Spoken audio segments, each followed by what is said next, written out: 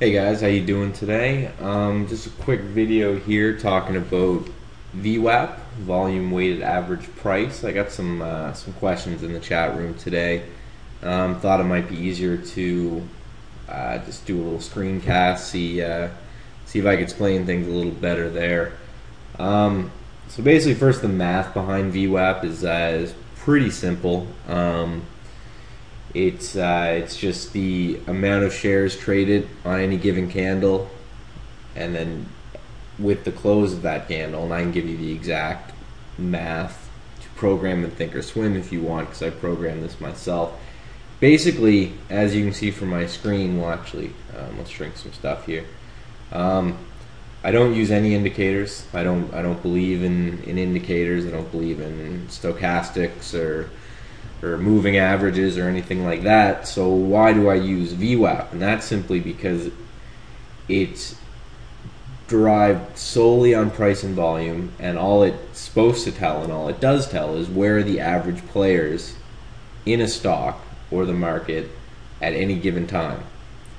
So we can actually, this is just a chart of the SPY. I figured this is a good way. I actually leave in my main window here, for the beginning of the day, I'll leave a 2-day VWAP, and at the end of the day, I'll just leave the 1-day VWAP. Here's just a bigger chart of the same thing, and you can see earlier on today, and this is just encompasses all the data just from today and yesterday. You can see it was quite useful here. You know, it shows. This is basically the average participant between yesterday's and today's trading at any given time. So here is one place that it really helped me out, because when the market was fighting with this point, it touched here, and it touched here, and it touched here. I sat on my hands and stayed on the sidelines because I knew this is where the average participant was at that time. So I knew that, you know, if it held, the bulls would be in control, and if it broke, essentially the bears would be in control. Again, it's not a hard point. It's not get rich quick scheme. It's nothing like that. Just this is an interesting way to see. Okay, is the average person winning? Is the average person losing? Later on in the day, I'll go to a 1-day VWAP, and you can see today there was really just, it never looked back, it never touched, it never came back, it never, you know, so the second we broke this area from the 2-day VWAP, it just never came back. So it can tell you what kind of market you're in.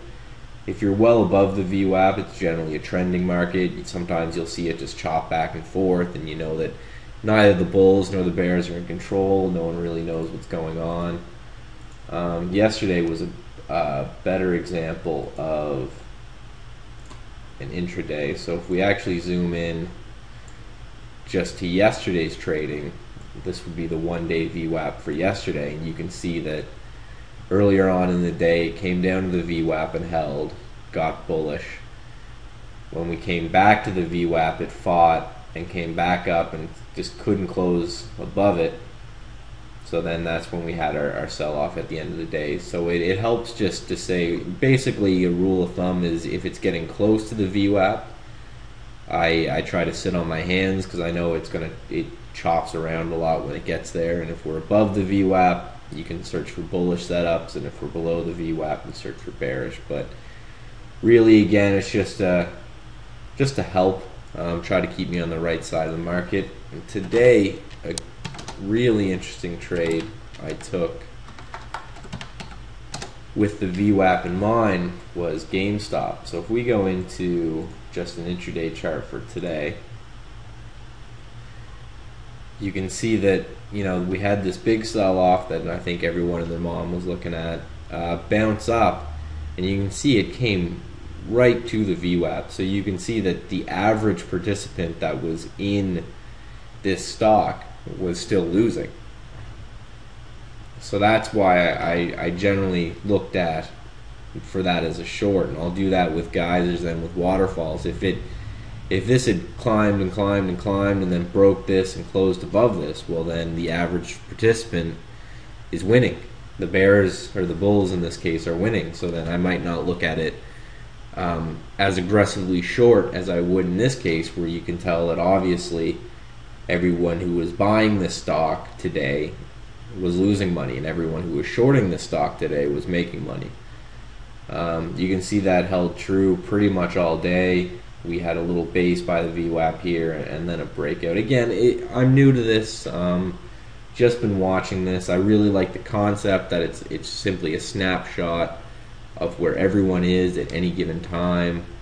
Just trying to look at another chart for today, and something else I look at for these PFPD and PFPU plays is separation between. So you can, I took actually this trade today, I took it here and then I took it here.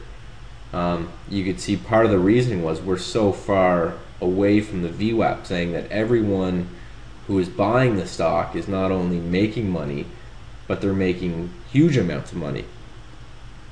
So that's ideally would make sense for profit taking to come in as well. And you can use it as a rough target. Again, don't claim to be the be all and end all or really know too much about this, but something I'm keeping my eye on, and something that I'm watching. I had to, last time I checked with Thinkorswim, I actually don't trade with Thinkorswim, I just use their charts because I trade with Sterling Trader, and their charts suck. So I had to actually program in this VWAP to work correctly. I don't think theirs did. Anyone in the room who wants it, let me know.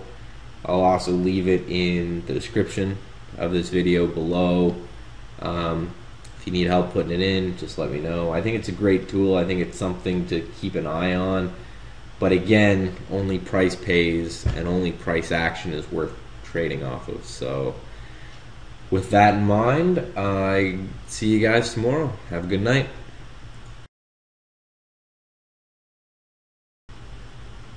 Hey again, something to add quickly. I was thinking about it while I was editing this. Too lazy to go and redo the whole video. Got some beer to drink.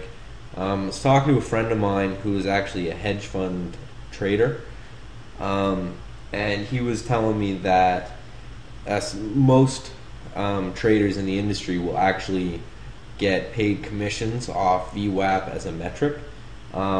So basically, if you have 100,000 shares of GE to buy today, if you get less than VWAP on that day, then you get a commission on top of that. So the hedge fund manager comes in and says, I like GE, I want you to buy it, I want you to buy it today, but I want less than VWAP.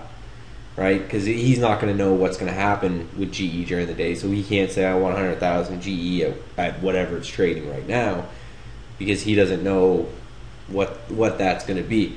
So that's what they use as a metric to see if these traders are good or not, so they're actually paid on that metric as well. So if they see GE starting to come up to VWAP, and they know they get paid if they get, for the worst, they get below VWAP, they're going to try all sorts of games, all sorts of everything they can do, fake bids, selling a bit, trying to short a bit, knock it down. So I think that's another reason, other than it being very widely watched and being a very good average of where the bulls and the bears are during the day. I think there's lots of hedge fund shenanigans that go on around VWAP, which is another reason it works. I'll try to just slap this on at the end of the video, just something I was thinking about and wanted to include it. Alright, have a good night.